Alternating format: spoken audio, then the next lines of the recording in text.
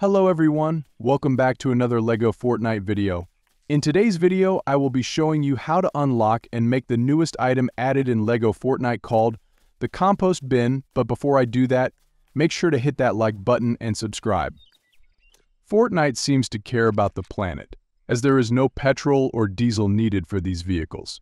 Instead, biomass is used as the main fuel source in LEGO Fortnite, which requires a compost bin to create, and we're here to tell you how to get one. The Compost Bin is a new station introduced in the LEGO Fortnite v29.10 update. The recipe was initially hidden in the build menu, but it unlocked for me when I crafted a plank at the lumber mill.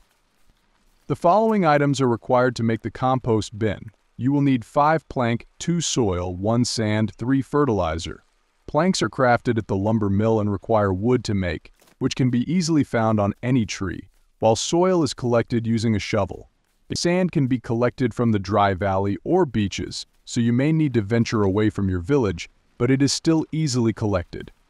Finally, fertilizer can be picked up off the ground near creatures like cows, sheep, or chicken. Once you have collected the necessary resources, open the build menu, select the compost bin, and place it on the ground. By placing items inside the compost bin, you will get new resources like biomass, which is required to make a power cell.